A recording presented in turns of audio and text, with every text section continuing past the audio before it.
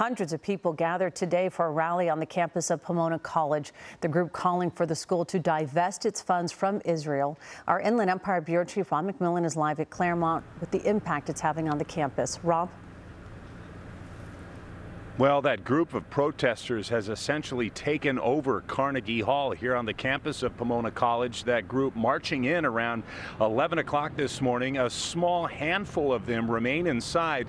The college has put out a statement saying that the hall is now closed and anyone still inside is trespassing, although the group has indicated they plan to leave around 4 o'clock this afternoon. So far, there have been no report of any arrests. However, there has been a lot of disruption.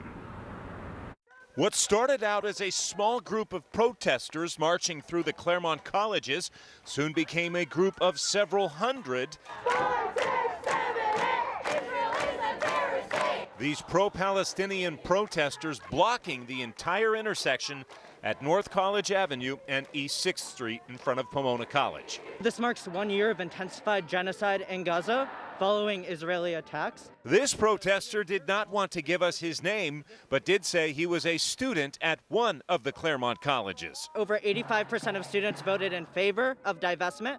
The college, 1 year out, has still not followed up with any meaningful plan. I'm here to support Gen Z, who is sick and tired of genocide, and they don't want to fund it anymore. Surrounding the protesters, quite a few people disgusted with what they're seeing. This is a day that's supposed to be about remembering Jewish life, and they're actively celebrating that attack. At one point, the protesters stormed Carnegie Hall and blocked many of the doors. Some students telling us the only way they could leave the building was to climb out of a window.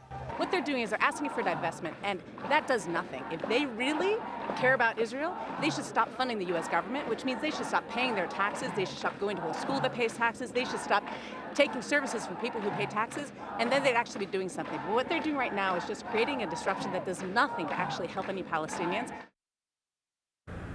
And Pomona College putting out a statement this afternoon reading in part, quote, "We will not permit the presence of masked unidentified individuals on our campus refusing to show identification when asked, nor will we stand for the takeover of buildings and the disruption of academic continuity, all of which happened today.